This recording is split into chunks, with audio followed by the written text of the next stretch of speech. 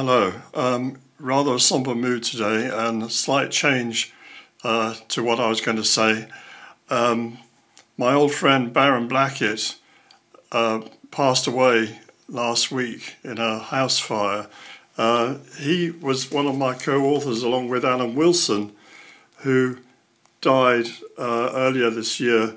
We wrote the Holy Kingdom together, so I'm the last of our little triumvirate still here on planet Earth. I'm going to be doing some lectures on this subject, actually quite a lot of lectures on this and related subjects to do with ancient Britain. So it's kind of ironic that they're not going to be with us here at this time. So our condolences to his family and to his friends up north in Newcastle. But the show must go on.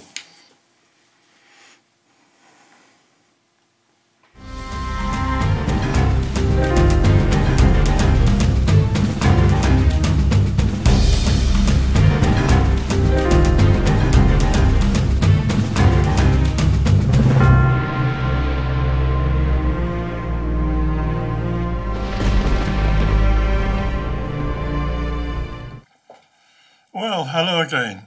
My name is Adrian Gilbert, and I'd like to welcome you once more to the Invisible College.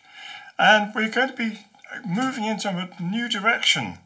I feel it's now time that we actually addressed the elephant in the room, which is the history of Britain. Now, you may think that you already know about the history of Britain. You've been taught it in school. Well, have you? Have you really? We think that political correctness is something new, it's something it's only really happened in the last few years. But actually it goes way back, way back. What's considered correct changes with the times, it changes generation to generation even. But the idea that you want, or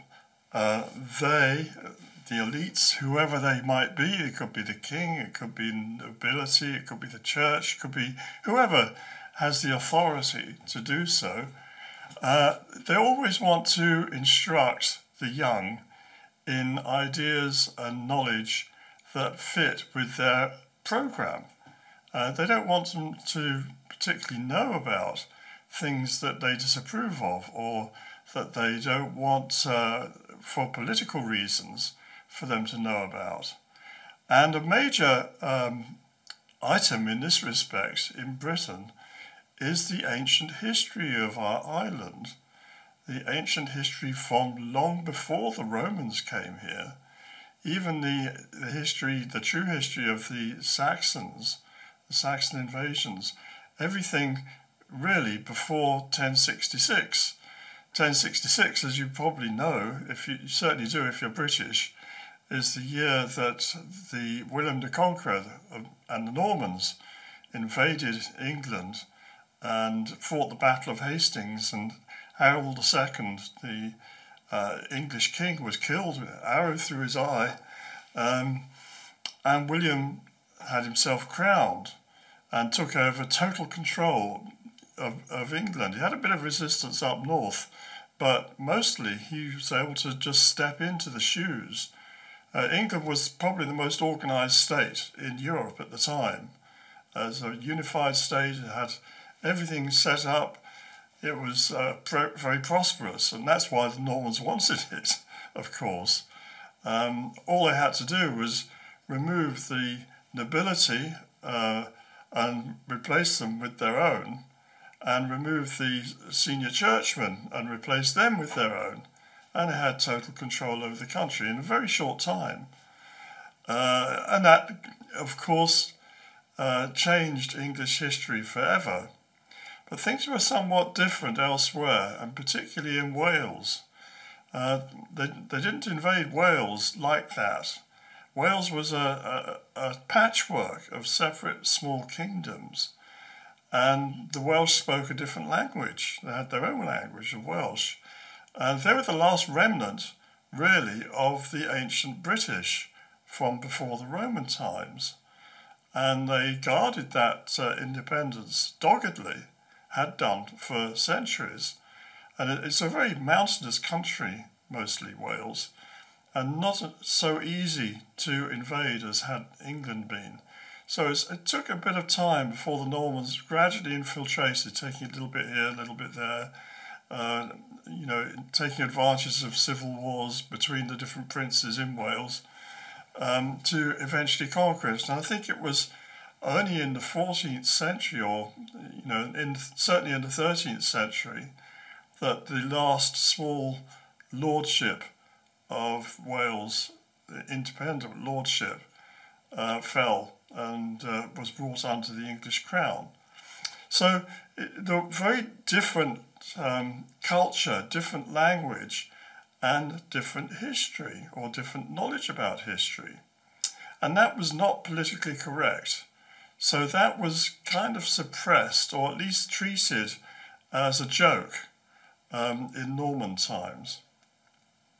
And I'm going to talk a bit more about that in a little while. But you might think that nowadays people will be more broad-minded. They would want to know more about the ancient history of Britain. But for various reasons, some of them political, but more cultural, the history remains shrouded in mystery and treated as fake. And that persists right up to our present day.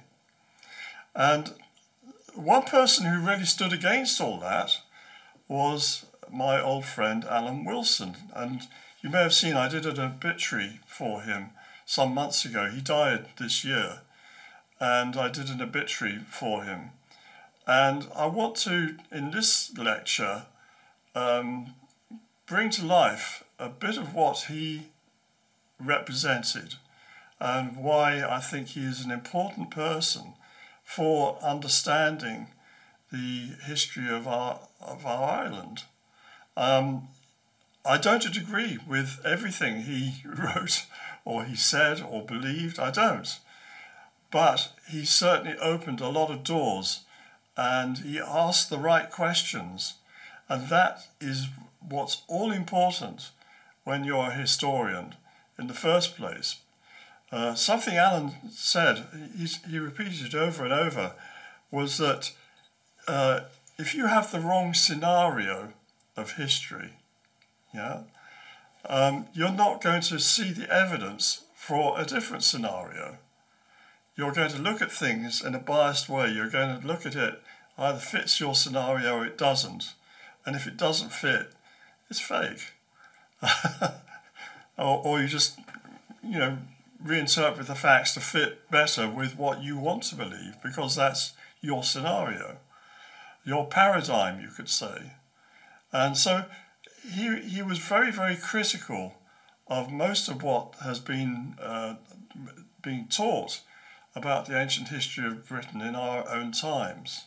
But before I go into that, I'm going to read you the newsletter I sent out yesterday to the college. I have this college, the Invisible College, and members of that get regular newsletters, at least one a week normally, and they get other videos that you don't see on the open channel here. I do it specifically for them. So I'm going to share with you this particular newsletter because it's important, and I've put it, I think, quite succinctly here, certain ideas and reasons why we have this impasse. And it actually is changing somewhat now, but certainly throughout the 20th century, this was a bugbear, well, 19th century as well, actually. It was holding us back. I think things are changing a little bit with some historians and some archaeologists, but in the main, this is still the problem we have. And so I'm going to read out this newsletter to you, and then I'll talk a bit about what we're going to do with this channel and the lectures I'm going to be doing in the near future. I want to do a whole series of lectures on this, as you'll see.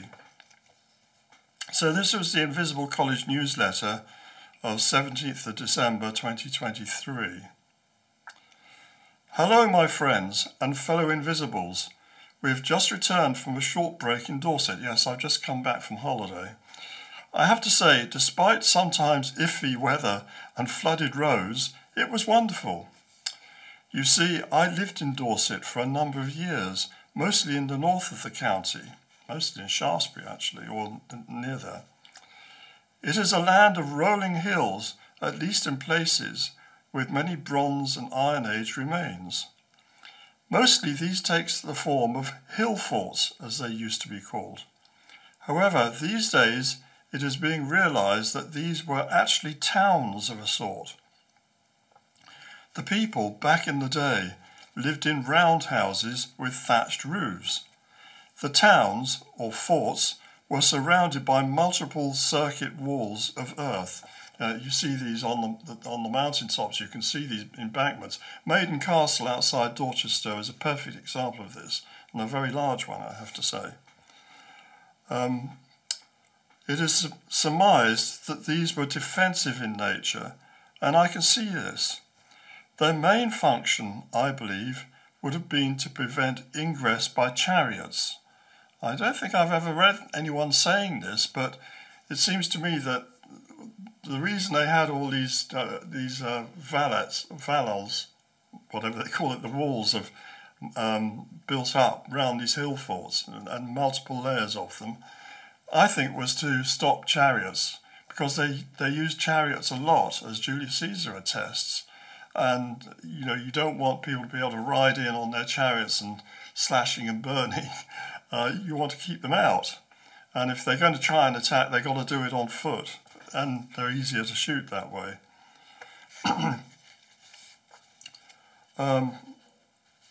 Yes.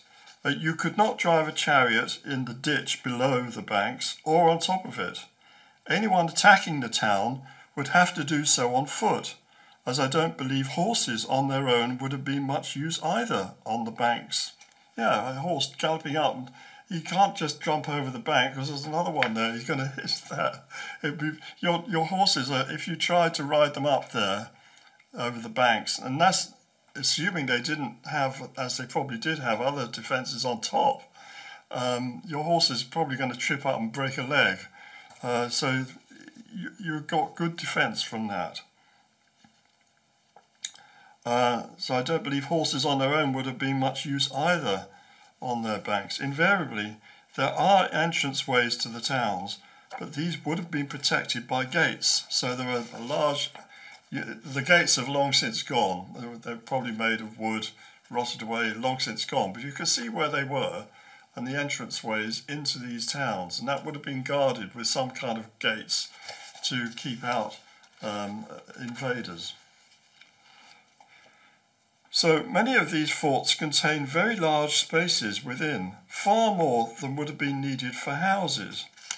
According to my old friend Alan Wilson, who I'll be talking about quite a lot in coming months, in times of war, the women, children and animals would take refuge in the fort. Meanwhile, the men would go out to meet any opposing army in battle. To do otherwise was considered cowardly. And this is very much in the tradition of the Trojan Wars as described in Homer. You probably read of, at least heard of, the Iliad, you know, the story of the Trojan War, and Achilles fighting with Hector, and the people coming out and battling, and then the Trojans go back in their town and the Greeks are on the outside. Yeah, it would have resembled that, as described in Homer. And curiously, the old name for such hill forts was Troy towns. So these were called Troy towns by the Romans, I suppose. These hill forts with these banks and gates as they would have had in those days. Though this is all but forgotten in England now. How many people know that those were called Troy towns? Very few, I think. Conquest of one of these bastions was mainly to assert control over the surrounding area. However, there was another reason too. Within the enclosures, there were deep pits dug into the chalk.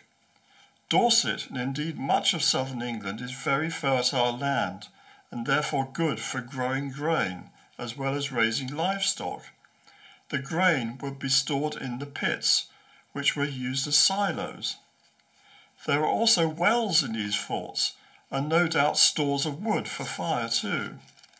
Very likely the surrounding earth banks would have had protective palisades on top of them, or at least dense hedges. The growing of hedgerows in separate fields to separate fields is a very ancient custom in Britain that goes back to the Stone Age. We still rely on them to this day, both to define ownership of parcels of land and also to prevent livestock from breaking out. Used properly, they're a very effective way of fencing the land. Hedges are living fences and therefore self-repairing. I think that is clear. I think that Britain, maybe Ireland as well, but Britain is the only place in Europe where they really use hedges like this. You go to France, you see these great open fields. They maybe have poplars along the edge, but they don't have hedgerows the way we do in Britain. And that goes back to the culture of the land, and going way back into the Stone Age. They found traces of these. So they probably had something similar growing on top of these banks. And before we leave that, I just want to add another thing, that the name in Welsh for an enclosure is clan. It's spelled L-L-A-N. The double L is pronounced something like that. So clan would be what they would call it. And usually that's applied to a church, the enclosure around the church. Alan told me this, that the clan would be the enclosure of the church. But you can see that these hill forts would have been clans as well. So this is where you get the Scottish word clan coming from. The clan live within that enclosure. It's the house or home of that group, that household. And the household would include the family, or the enlarged family, but probably retainers as well. And they would form the clan, the enclosure. And a group of these clans put together would give you a tribe. It stands to reason. So when you look at the Roman maps of Britain, and I'm going to go into this somewhat in later lectures, they talk about the tribe here, the tribe there, the tribe everywhere. You mustn't think that these were necessarily completely different peoples. They weren't. They were all members of the same nation, because a collection of tribes makes up a nation, as you have in ancient Israel, for example, where they had the 12 tribes of Israel, and the nation of Israel, going back to the founding father, who was Jacob, his name was changed to Israel. They formed the nation of Israel. And it wasn't a place, it was a people. And the same was true of the British, and I will be coming to that in later times. Now then, so why am I telling you all this? Well, it is because I think it is time that I started making video programs on the true history of Britain. This is quite different from what you'll read in history books. My eyes were opened to this by the aforementioned Alan Wilson and his colleague Tony Baram Blackett. Based on their researches, I wrote our co-authored book, The Holy Kingdom, which I have a copy here, you can see. It's out of print now, but it was published by Bantam Press, and they're big publishers. You heard of cancelling and people getting cancelled on YouTube or cancelled on Twitter or whatever. Well, we were cancelled with our book. Somebody didn't like it, and they didn't like it and had enough influence and power with the publishers to get this book put out of print within 18 months. 9 months for the hardback and 9 months for the paperback, and it was out and pulped. So somebody didn't like what we were saying, what we were writing. And I don't think it was just fellow historians getting rid of the opposition, as it were. I think it was probably something more than that. Alan certainly thought that.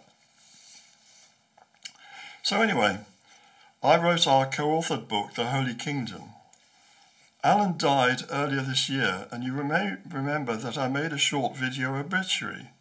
To say he was an unusually stubborn man is to put it lightly.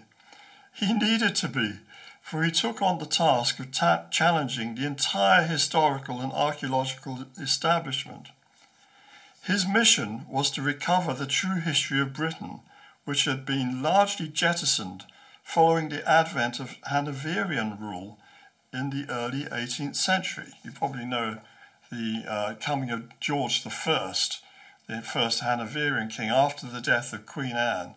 I think it's we're talking about 1707, I think, maybe 1708, when he actually came on the throne. But that was the start of the Hanoverian dynasty. And we had George I, George II, George III, who's famous for having lost America and going nuts for a while, but he did recover from that. And then we had the Prince Regent during the Napoleonic War taking over, his son George taking over as Crown Prince while his father was a bit gaga, and eventually he became George IV. And then you have William IV, and then after him you had Queen Victoria. So this was a big change in the rulership of Britain with this German dynasty coming from Hanover. Yes, they had a line leading back to the sister of Charles I, Elizabeth, who was the Queen of Bohemia, had been for a very short time, who was living in exile, or lived most of her life in exile. But they were German, and George I didn't speak any English at all. I'm not sure if George II did either, or not very much. George III did, and they started to become more English then. But that caused a big rumpus and a big change, not least two uprisings in Scotland, with the Old Pretender and the Young Pretender, the 15 and 45. That still rumbles on vaguely in the background today, and a lot of what you see about Scottish nationalism and so on harks back to those times. Anyway, carrying on. Britain, which had been largely, his mission was to recover the true history of Britain, which had been largely jettisoned following the advent of Hanoverian rule in the early 18th century. Yes, people before then, they knew this history, or they knew parts of it anyway. And you get bits of it in Shakespeare even. King Lear, for instance, he's one of the old British kings, and we'll be talking about them in due course. The 19th century saw the elimination of the old history books, removing them entirely from the curriculum. And in the 20th century, traditional Welsh history was treated with ridicule. Alan, though he had a career in the management of shipbuilding, he worked for shipbuilders, and he was actually involved in settling disputes with the unions and things like that. He was, was a very active man in his youth, a very intelligent guy, I have to say. Shipbuilding was not a total amateur where history is concerned. He had obtained his degree, I think with first-class honours, I think that he told me that, from Cardiff University. He had read two subjects, history and economics, the former including courses on archaeology under Leslie Orcock. I'll be saying a bit more about him in a minute. Cardiff was still a relatively young university at the time. We're talking about the 1950s. Early 1950s. Wales having for centuries been denied at academic institutions. Prior to the founding of the University of Wales at Aberystwyth in 1872, that's the first university in Wales, 1872. What was going on before that? Well, a lot. Welshmen had to go to England for their higher education. For centuries, this meant Jesus College, Oxford. There's a particular college the Welsh used to attend. I don't know if other people were at Jesus College, but that was the Welsh college, anyway, in Oxford. Cardiff University began as an offshoot of the University of Wales at Aberystwyth. It seems bizarre and daft. Aberystwyth is a very small town on the coast, miles away. But that was the point, that the Welsh, who had longed to have their own university, put it deliberately miles away in Aberystwyth because a lot of the people in that area still spoke Welsh. So it's still the University of Wales at Aberystwyth. Cardiff, you would have thought, would have been the obvious place. It's the capital and so on. But it was not till much later that it got its own university. So for centuries, this meant Jesus College, Cardiff University being an offshoot of the University of Wales at Aberystwyth. It became a fully fledged university only in 1972. Today, it is one of the largest universities in Britain. It may even be the largest, I'm not sure. Alan would have attended about 1950, I think. I think actually maybe a little bit after that, 1953 maybe, when it was called the University College of South Wales and Monmouthshire. The archaeology department was largely the creation of Sir Mortimer Wheeler, who after World War I took up the position of Keeper of Archaeology at the National Museum of Wales. Now, he is a very interesting character, and if you're my kind of age, I'm in my 70s now, you would have seen him on television in the 1950s and early 60s. He was a sort of pundit. He was one of those people, you know, that they bring on when they wanted to talk about archaeology or history, or they had a program called What's My Line, and he was often on that. Anyway, we'll talk about that in a minute. So after World War I, took up the position of Keeper of Archaeology at the National Museum of Wales. This is in Cardiff, and so he also lectured at the University College of South Wales and Monmouth. Yeah, well, that makes sense. Wheeler was a Scot by birth, though brought up in England. He received his university education at UCL, that's University College London. He really knew nothing about Welsh history, and I think cared even less. I remember him from my childhood. He was often on BBC television as a pundit, along with other celebrities of the time, such as Gilbert Harding and Isabel Barnett. They were sort of famous figures, and panel games and things like that as well. I'm not sure if Alan ever met Mortimer Wheeler, but he certainly was taught by people who were ignorant of Welsh as opposed to English history. Wheeler himself, though really a classicist, was involved in a dig at Wroxeter, a Roman period site. Yes, that's in Shropshire. Wroxeter is quite a large Roman city of the time, near the River Severn, the upper reaches of it. Vericonium Conoviorum, I think is its Latin name. We'll talk about that again in the future, but it's an interesting place where you can see ruins and you can see sort of the underfloor heating they had in Roman sites, and it's a very, very large church they found there as well. Anyway, that's another subject.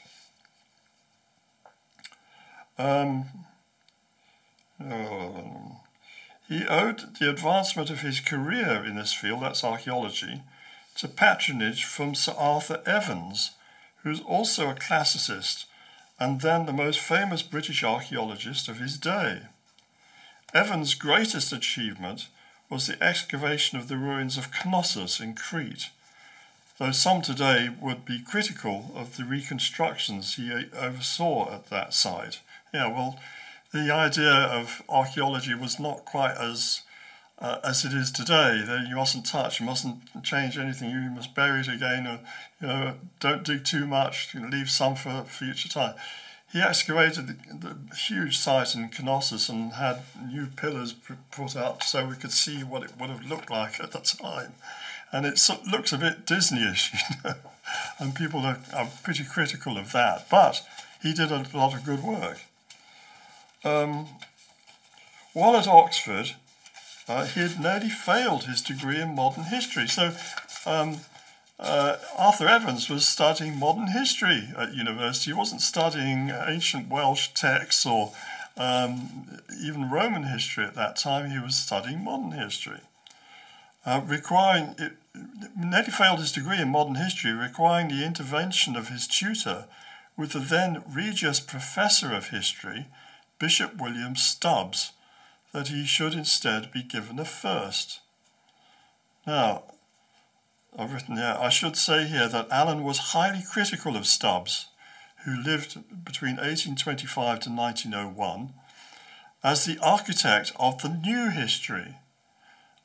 He told me that Stubbs had gone through the libraries of Oxford, clearing the shelves of the older history books, including those in Welsh that did not fit with a new German-style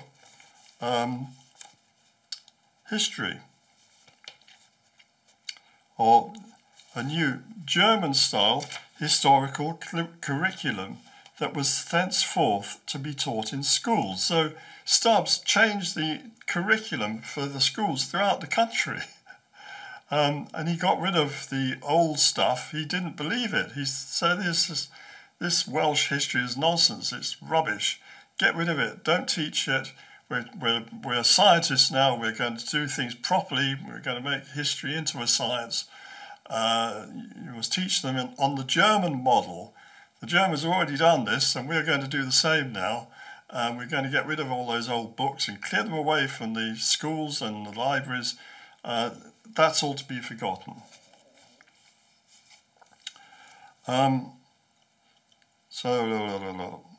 Yes, so he blames Stubbs in particular for the suppression of Welsh history and the establishment of a false history of Britain based solely on archaeological theories and not textual record. So that's important to say as well. We often see archaeologists on TV. We see Time Team and people digging away here, and they found a bit of crockery, and they say, yeah, well, that's Roman period, and this must be the Roman layer, and there's the Saxon layer there. You know, they don't bother about texts because they haven't got any, because those have all been thrown away, or at least the ones they didn't approve of have been thrown away. So anything pre-Roman, they haven't got a clue about.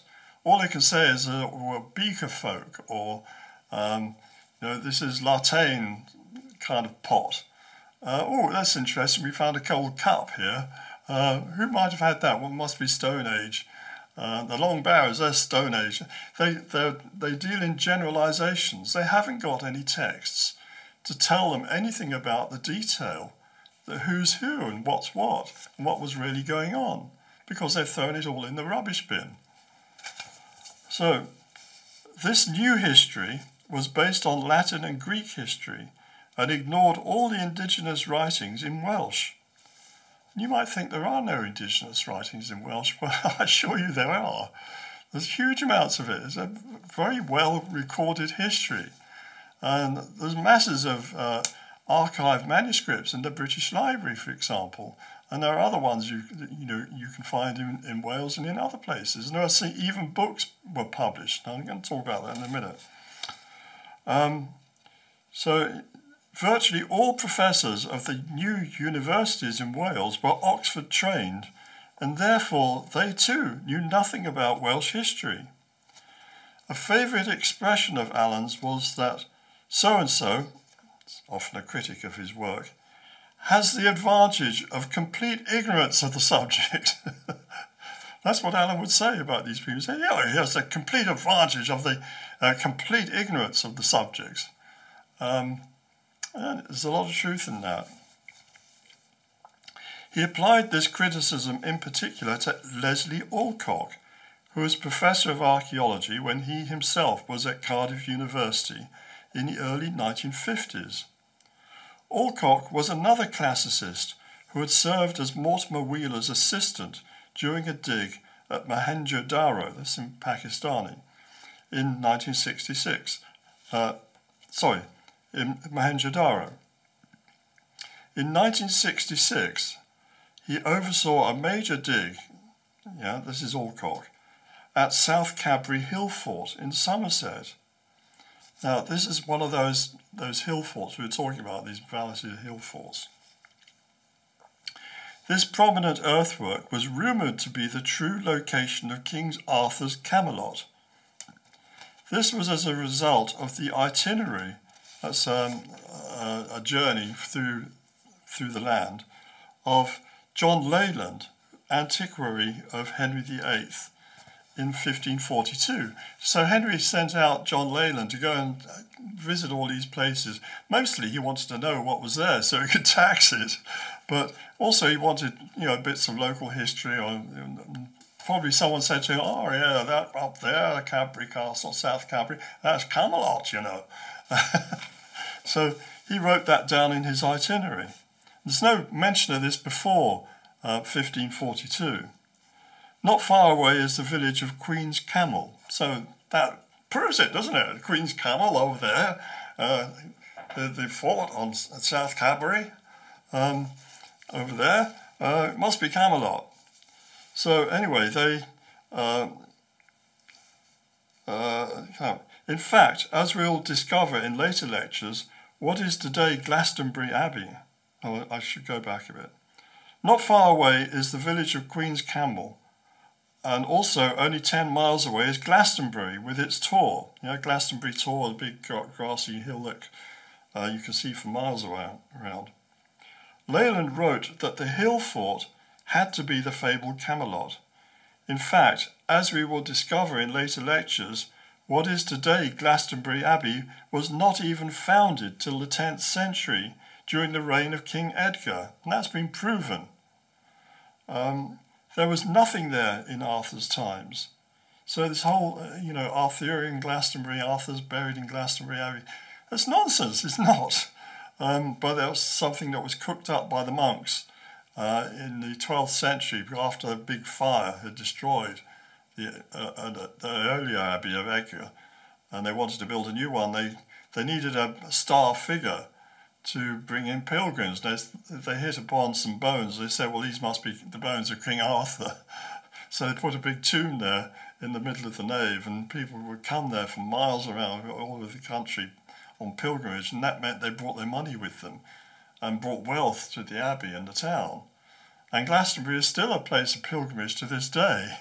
It's a lot of other things besides, but what it isn't is the final resting place of King Arthur, I can assure you of that.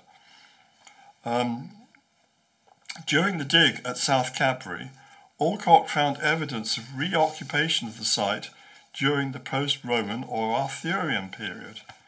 He concluded that this muddy hilltop was very likely Arthur's Camelot, and this idea was further publicised by Geoffrey Ashe in his best-selling book, The Quest for Arthur's Britain. Now, Geoffrey Ashe was, again, not an archaeologist or historian, really.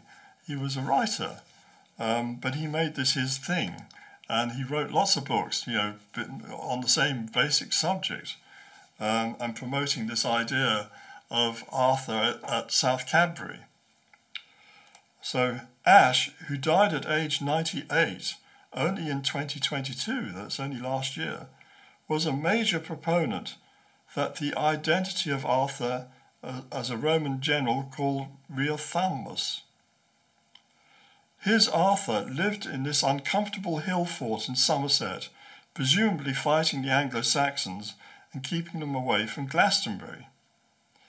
He himself moved to Glastonbury, where he lived in a little house, once the home of the writer Dion Fortune, who lived from 1890 to 1946. She was a theosophist, occultist, and magician who wrote many books on these subjects. What effect living on the tor in Dion Fortune's house had on Ashe, I don't know. I met him once on a Burns night in Glastonbury, where he sat next to me. He seemed a genial old man, so I don't think he had been sucked into witchcraft. However, he certainly believed that Arthur was buried at Glastonbury, which is absolutely not the case. We will discuss where he is most likely really buried in the lectures I have planned for the next season of videos I'm going to put up on YouTube. So I've written here, well, this has turned out rather longer than I expected, but I hope you found it helpful. What I wanted to show you is just how the true history of Wales, and therefore of pre-Saxon Britain as a whole, was altered in the 19th century. This new version of our history was promulgated by highly placed individuals who, though in positions of authority, actually didn't have a clue of what they were talking about. In this way, the glittering figure of King Arthur was reduced from royalty living in a palace to a mere warlord living on a muddy hilltop in the rain. I think his memory deserves better than that. For the recovery of his reputation, we have much to thank Alan Wilson. May he rest in peace. So that's the newsletter I sent out yesterday to the members of the college. Now you can join the college at patreon.com/Adrian G. Gilbert, I think it is. And it'll only cost you £5 a month. And for that you get access to the newsletters, you get videos that I don't put up on YouTube, and you have the a nice warm feeling that you're helping this work to progress.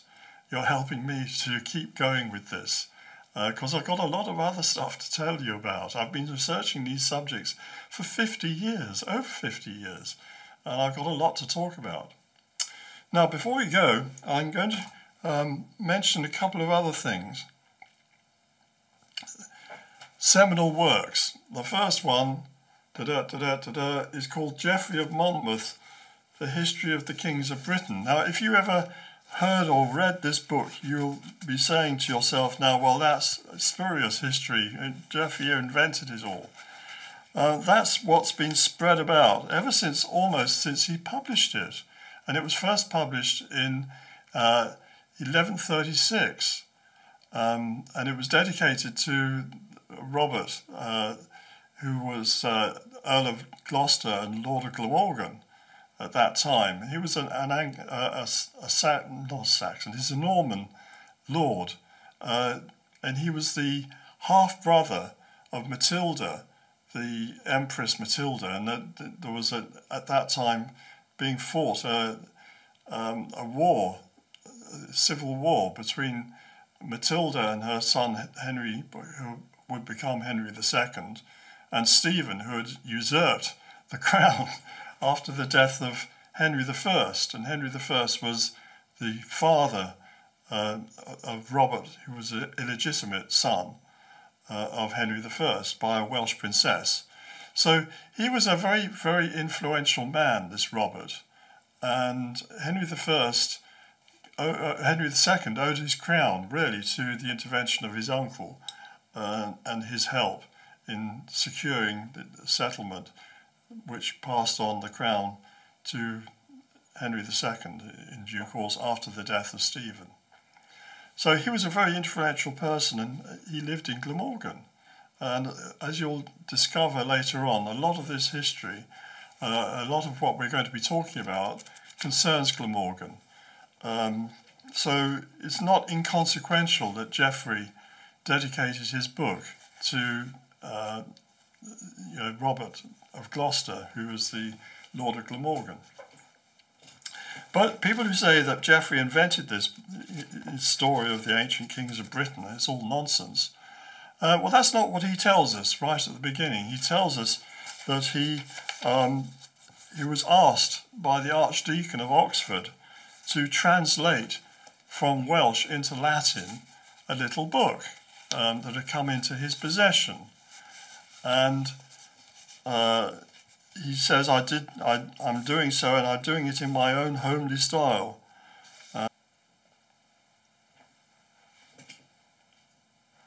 I can start a bit further down.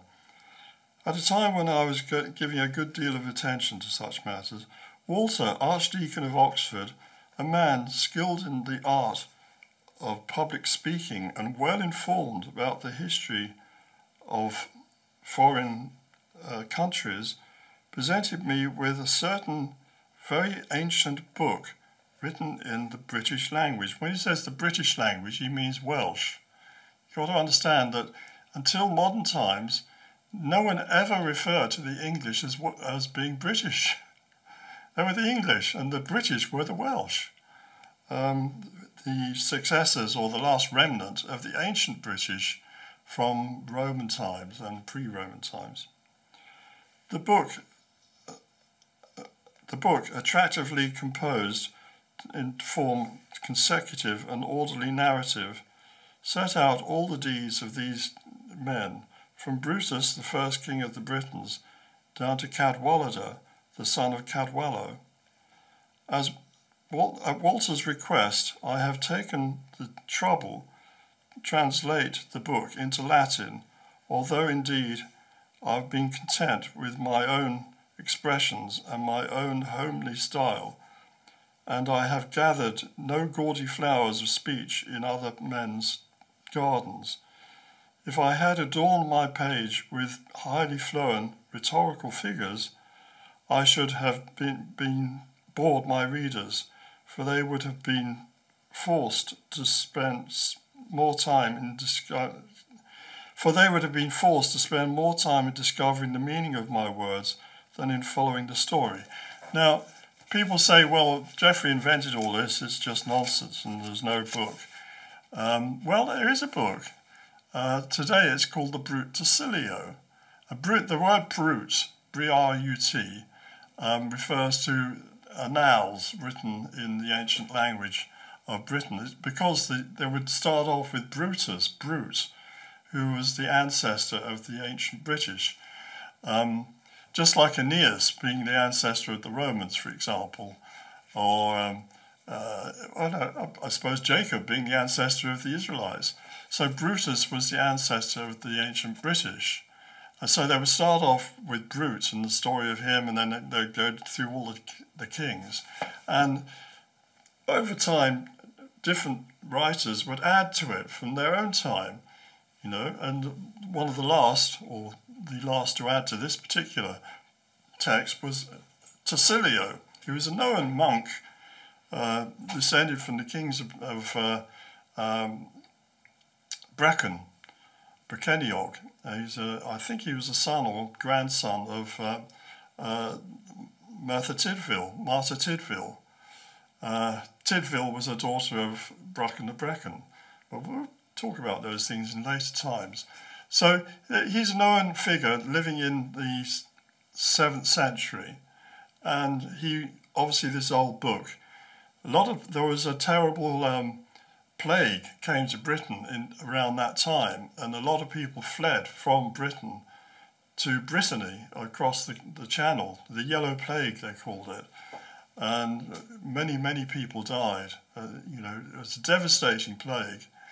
They took their things with them, and this old book was obviously one of the things that was taken to Brittany, and had only come back to Britain around this time with the Normans, and this book had come into the hands of the Archdeacon, Walter the Archdeacon of Oxford, and he had turned to Geoffrey, who was at least half Welsh, to translate it for him into Latin so he could read it, and other people in the Norman court could read it.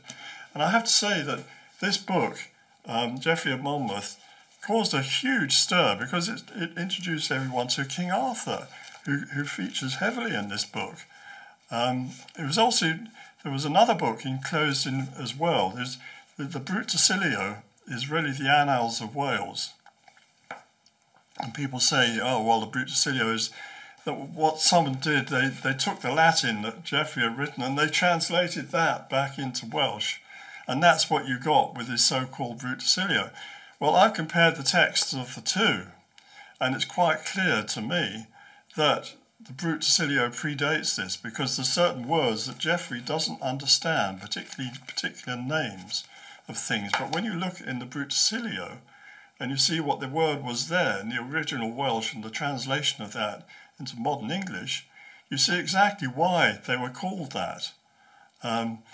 Whereas in here, often those names are a complete mystery. You don't know why they use those names.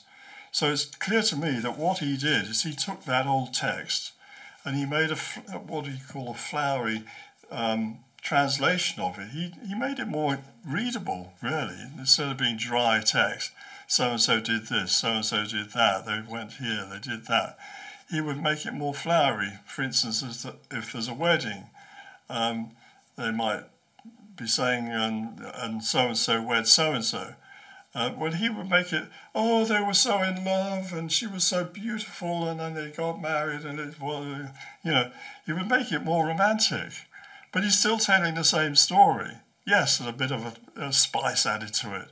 And in Arthur's battles, he killed 50,000 men or whatever. The battle took place, but maybe it wasn't quite like that. So you have to understand that to dismiss it as just invention is wrong. It's based on something much older.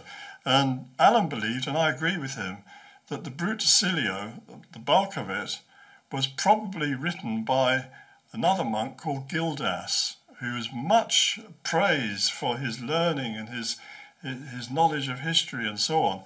Well, the only book of his to come down to us is his Lamentation, the destruction of Britain. And you read that essay, and it's a real Jeremiah. It's so gloomy. It's castigating the nobility for not stepping up and doing what they should be doing, and how Britain is being destroyed at the time of the takeover by the Saxons. And this would be in the same period as Arthur. So where did he get this reputation for being this great historian? Well, very likely he wrote the original version of the Brut de Cilio, which was then updated in a later generation by Tasilio. That's what makes sense. And so this ancient text has come down to us, and different hands have written different bits at different times. But we have a precise or a concise narrative. We have genealogies that we can work with. And that's another thing Alan taught me very much, that if you want to understand history, you've got to have a skeleton. And the skeleton is the genealogies, particularly the royal genealogies, so you can put things into context. So that was one book I want. We're going to certainly be talking quite a bit about that, and the Brut de Cilio and Geoffrey of Monmouth. But there's another book I want to show you here as well, more modern one. And this is called the Iolo manuscripts, and it's written by a man, or it's compiled by the son of a man, Iolo Morgannwg, he called himself. That was his bardic name.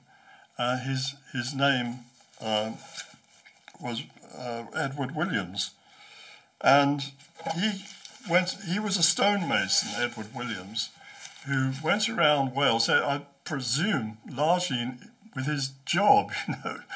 Someone had some stonework needed doing, and he'd go to do that work.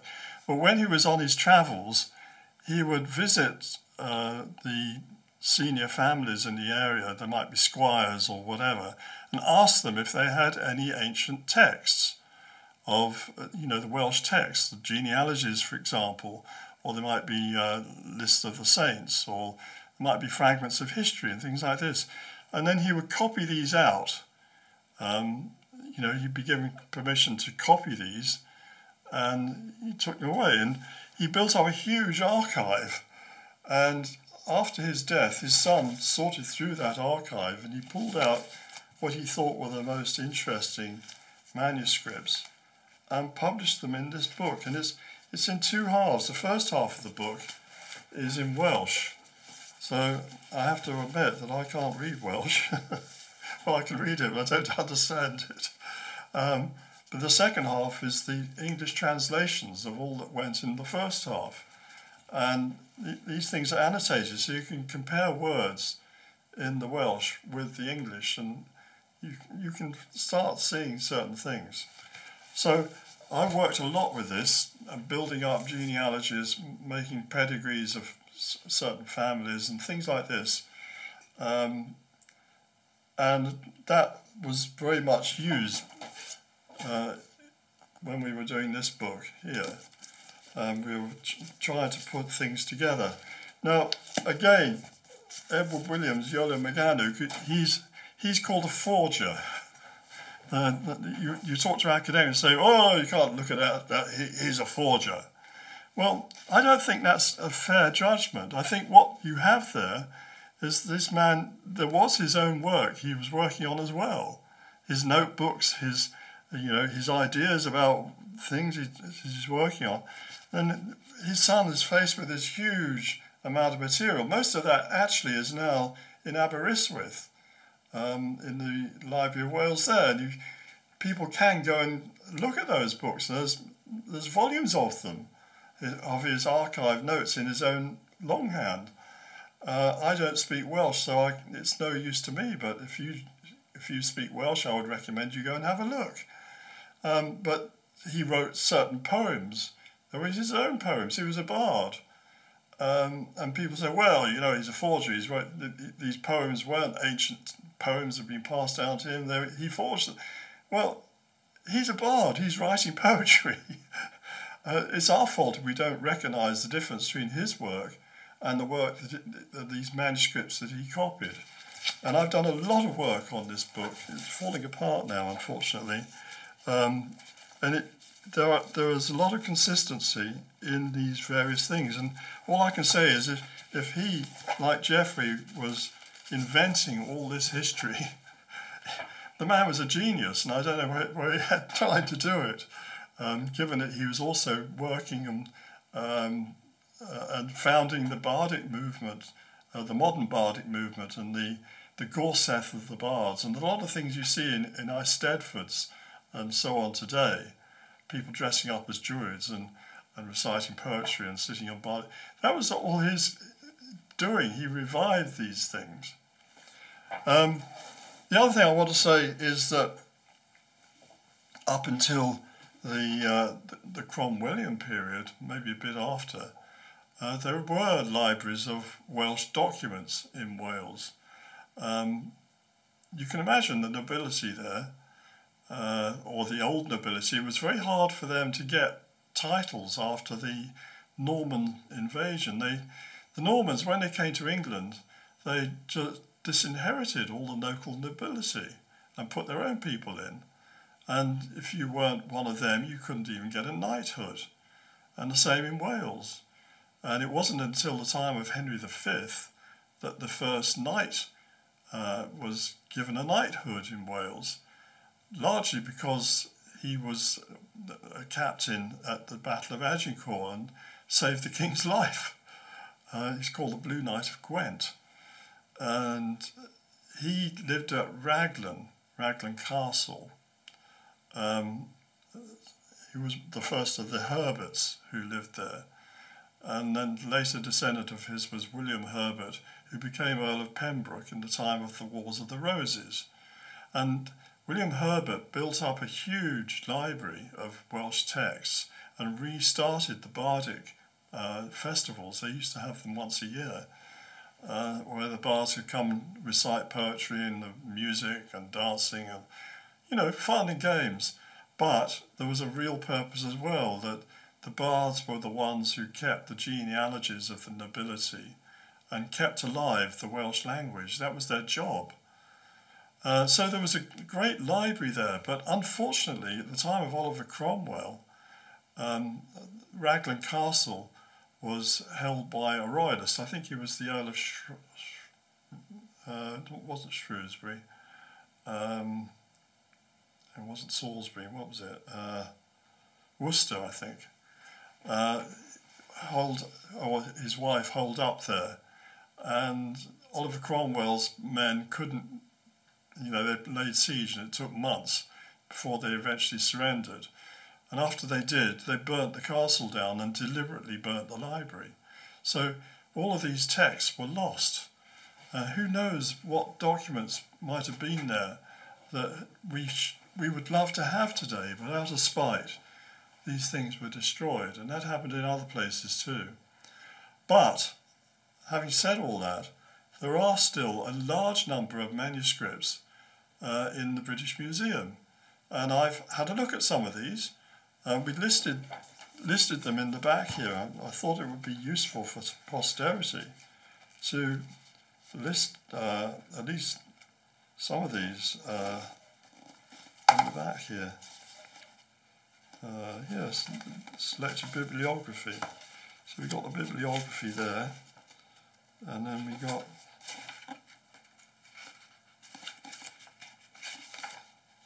manuscript sources. Now, I don't know if you can see that. I'll hold it up. You've got the Cottonian manuscripts. You've got the Harleian manuscripts.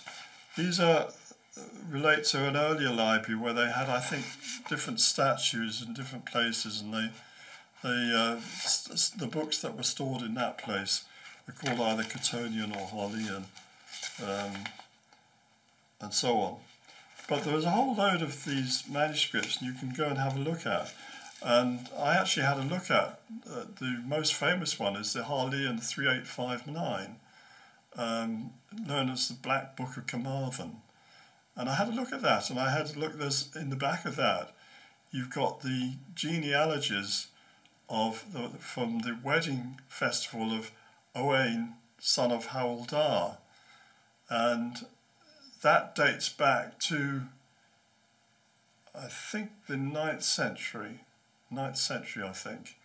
And Hywel was a great, famous king of the southwest portion of Wales, Dyfed, and Owain was his son. And when his son got married, they compiled these wedding lists. I think there's 32 of them. And they give you an immense amount of information about the families and the intermarriages and so on there. That still exists. And there's a similar set of genealogies, not quite the same because they're dealing with the ancestors of the kings of Brecon. And you'll find that in the Jesus College 20 manuscript. And that's kept in the Bodleian Library in Oxford.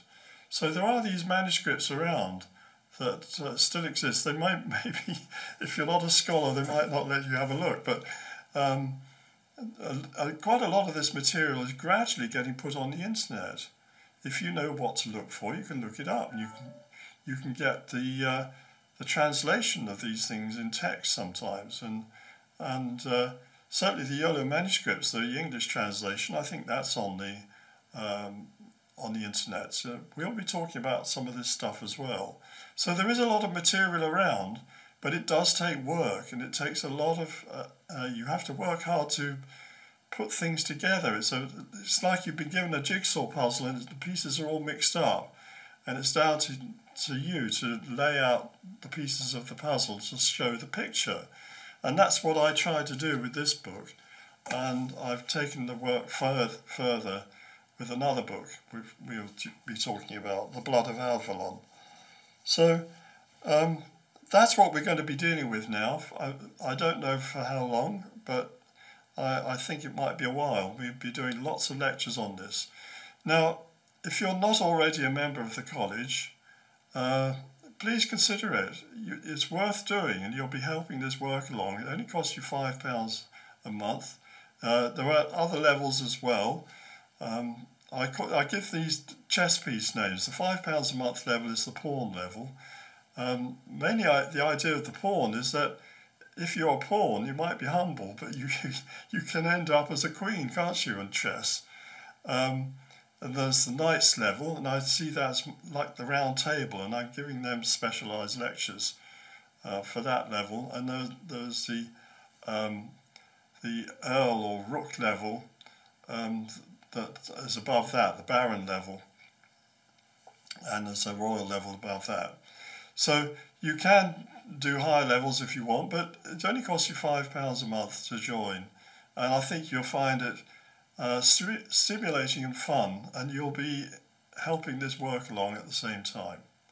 So I leave that with you, and I look forward to talking again. So take care. Bye-bye.